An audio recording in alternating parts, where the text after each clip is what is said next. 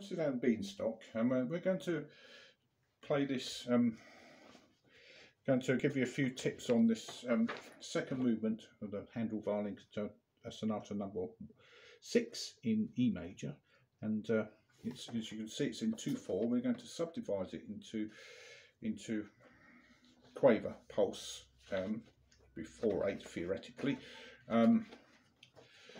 In order to get these semi-quavers exactly in time as we possibly can, and the dynamics, starting off with mezzo forte, but I'm going to say play piano, then going into forte, and then we got to find in the second half where we've got quite a few dynamic markings to bring it out, as well as keeping this strictly in time. Because in Handel's time, they would have been precisely on the beat, because even with the human continuo players and players at the time, even in practice, they would have a chronometra, which is going to be in the 1600s, 1695, I think it came to be, for this timing device. So we're going to use a metronome 152.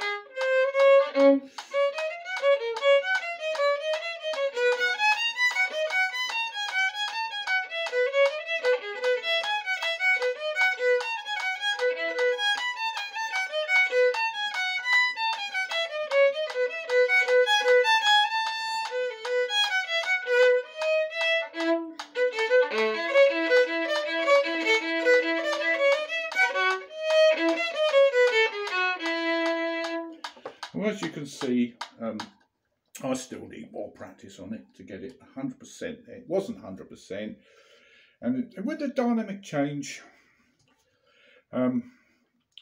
you've got to really keep it within trim. But now I'm going to go on to the next one, because we've got a few minutes left on here. The next one is an adagio. So this tune here, it's all about phrasing and bowing, and I'll just play through. It's really got to be heartfelt, this, because this is one of my first pieces when I played one. I think I was 9-year-old. I was in a festival, and I probably played it better then than I do now. And this is the adagio.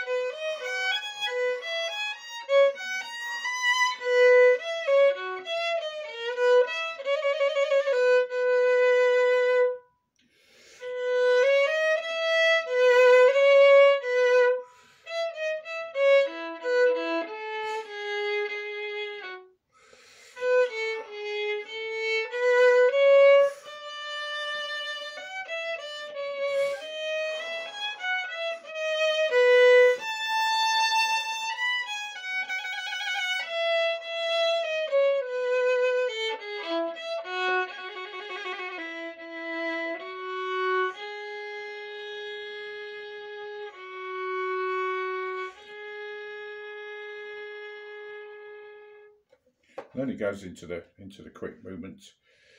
I'll say it wasn't particularly accurate because I think there's discrepancy with the bowing here, because the actual phrasing is marked in a certain way and bowing is another.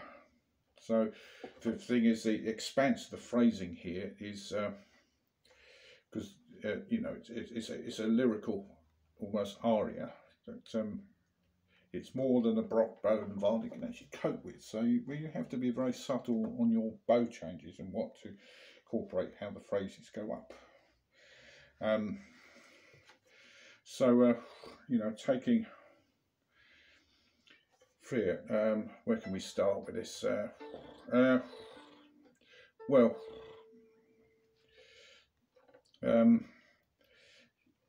yeah, perhaps we ought to do that another time anyway. So I hope that's given you some insight.